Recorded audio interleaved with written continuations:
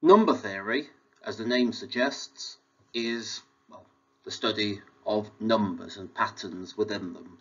But specifically, it tends to relate to the study of the integers and what patterns there are between these and certain properties of these relationships. And it holds a curious place in mathematics in the sense that it's simultaneously one of the oldest fields of study, going back several millennia, but it's also one of the most modern fields of study, where we will see later in this subject uses in cryptography, in security systems, which all rely on patterns between the integers.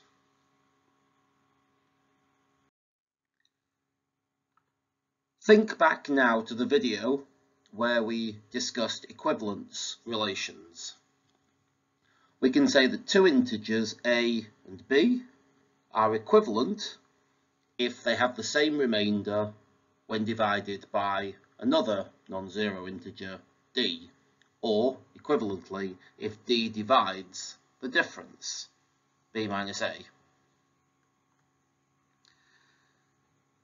We can easily show that this is an equivalence relation because an equivalence relation had to satisfy three properties. Well, this is clearly reflexive because a has the same remainder as a when divided by d, or I could say a minus a is divisible by d because 0 is divisible by any integer. It's also symmetric because if a has the same remainder as b, b has the same remainder as a. And lastly, it needed to be transitive, which it is, because if a has the same remainder as b, b has the same remainder as c, then a has the same remainder as c. So it's reflexive, symmetric, and transitive, so it's an equivalence. So let's just work with this definition. Well, if we know that a is equivalent to b mod d, then I know that there exists some other integer k such that b can be written as k multiples of d plus a.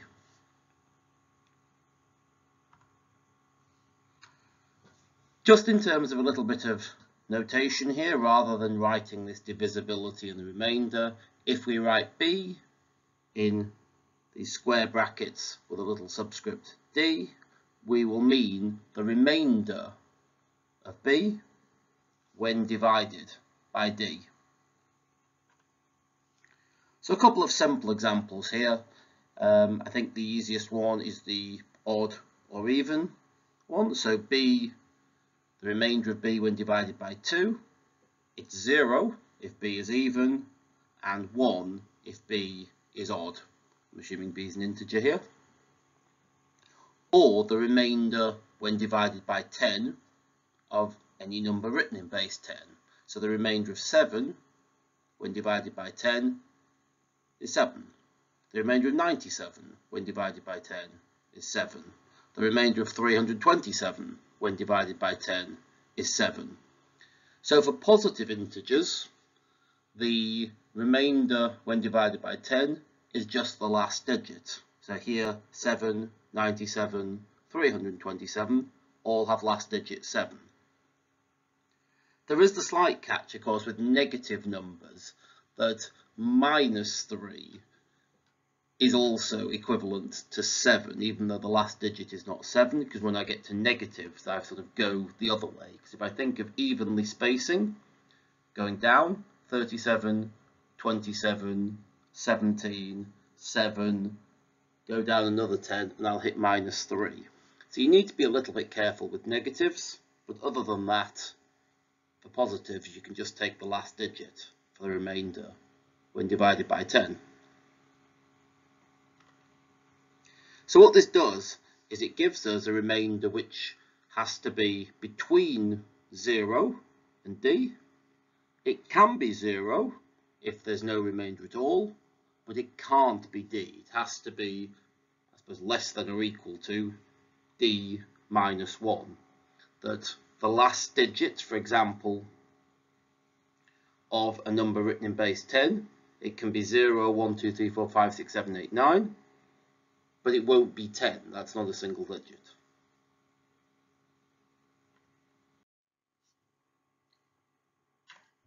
A simple example of number theory is the fact that the remainder of a, when divided by d, multiplied by the remainder of b, when divided by d, if I calculate that, multiply those two things together, and take that remainder when divided by d, that's the same as the remainder of a times b when divided by d.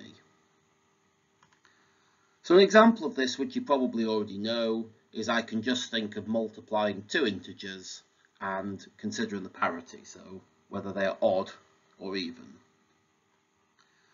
If I've got a even, then ab will be even, and if b is even, then ab is even. The only way I can multiply two integers a and b and produce an odd number is if they're both odd. And that's because if I think of the remainder when divided by 2, an odd number leaves a remainder of 1 when divided by 2, and an even number leaves a remainder of 0 when divided by 2. And if I think of that in terms of simple multiplication, well, 0 times 0, or 1 times 0, or 0 times 1, all equal 0. So even times even will give me the same, or an equivalent answer to an odd times even will give me an equivalent answer to an even times odd, which will be an even number. Whereas 1 times 1 is 1, because an odd number multiplied by an odd number will give me an odd number. So we've shown that that's true for this simple example, but we haven't proven it in general.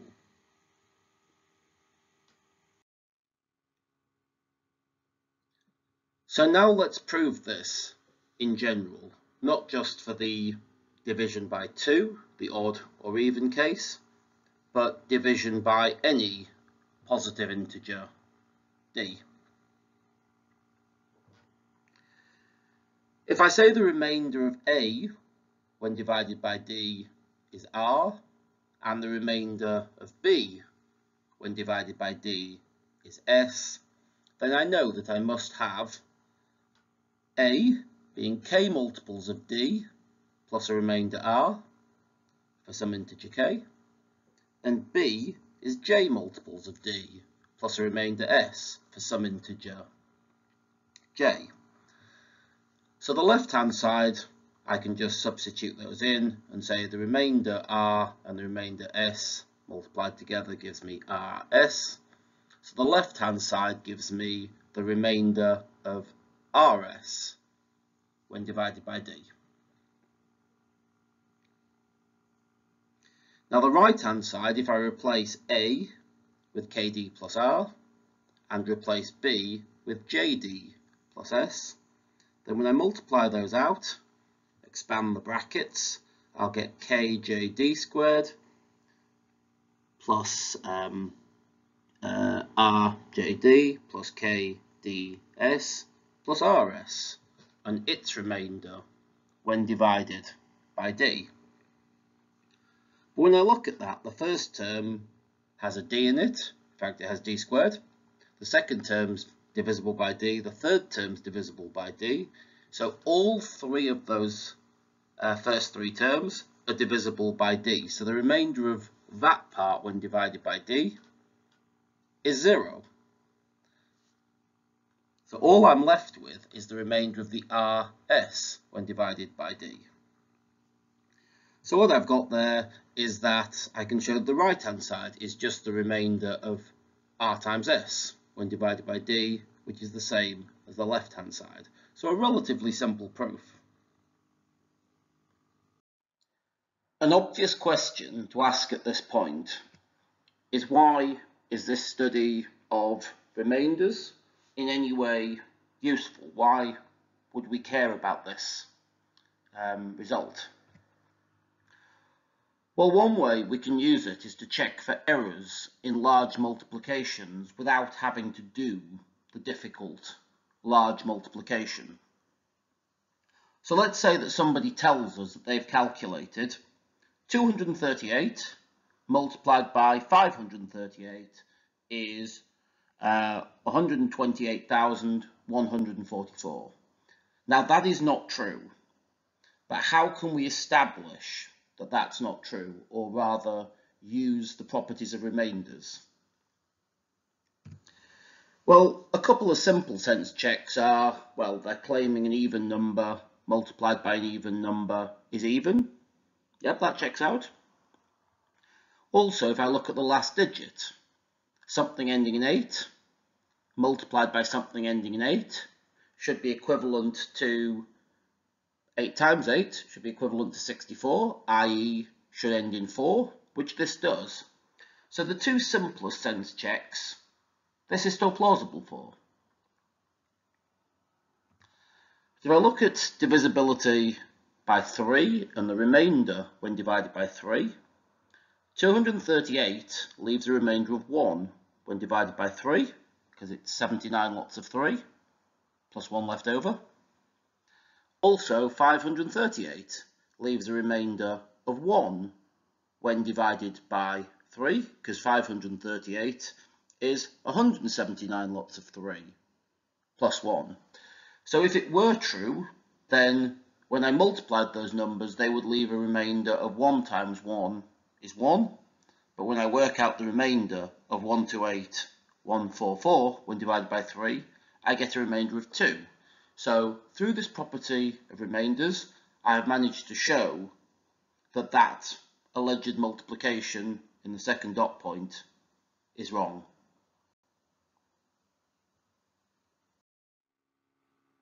This study of the products of remainders and their remainders gives us a nice trick that admittedly only works in a couple of cases, mod 10. And that I can check divisibility by either 3 or 9 really quickly. When we write a number in base 10 format, for example 23051, that 2 is not a 2, it's 20,000, 2 lots of 10 to the 4. The 3 is not a 3, it's 3,000, 3 lots of 10 to the 3, and so on. We also can exploit this fact that 10 is equivalent to 1 mod 3, and the same argument works if I did division by 9 instead of 3. So what this does mean is that if I say, well, 2 times 10 to the 4, its remainder when divided by 3 is going to be the same as the remainder of 2 when divided by 3, and the remainder multiplied by the remainder of 10 to the 4 when divided by 3, take its remainder divided by 3. But of course, by the fact that 10 is equivalent to 1 when divided by 3, 10 to the 4 is equivalent to 1 when divided by 3. So I know that the remainder of 2 times 10 to the 4 when divided by 3 is just the same as the remainder of 2 when divided by 3. Similarly, pick the next digit, and I can say that the remainder of 3 times 10 to the 3 when divided by 3 is the same as the remainder of 3 when divided by 3. So if I just work this logic all the way through, each digit's remainder when divided by 3, if I add all of those up, I will get the remainder of the whole thing when divided by 3. So here, instead of trying to work out the remainder of 23051 when divided by 3, I'll just add up 2 plus 3 plus 0 plus 5 plus 1 is 11. The remainder of 11 when divided by 3 is 2, because 3 lots of 3 is 9, plus a remainder of 2 to get to 11. And I could repeat that same argument with division by 9 as well as 3.